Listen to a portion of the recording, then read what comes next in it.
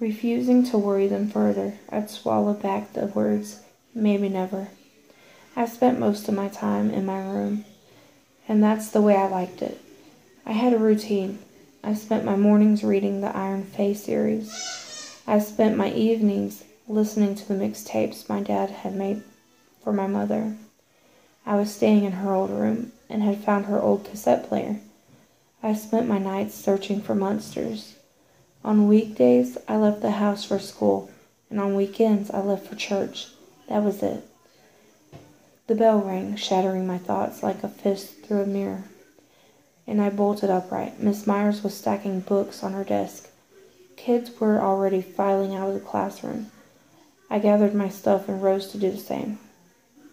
"Alice Bell," Miss Myers called before I could leave. Our gazes met, locked. "I prefer Allie." She nodded and offered me a warm smile. "I looked over your transcript from Carver Academy and liked what I saw. With straight A's, I'm guessing you didn't fall asleep in class." Ouch. "I wasn't sleeping, I promise." Her smile grew, letting me know that she wasn't offended.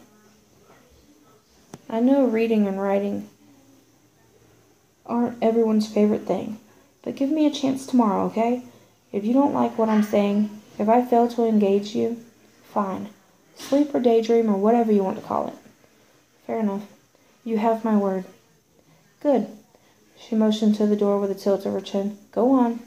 You've got places to be, I'm sure." I stepped into the hall and prayed the world would suddenly end. Frosty and one of his more feral friends were waiting for me. Clearly, their gazes zeroed in on me. Arrow meet bullseye, and they leaped into motion, closing the distance between us. I bet they were here to warn me away from Cole.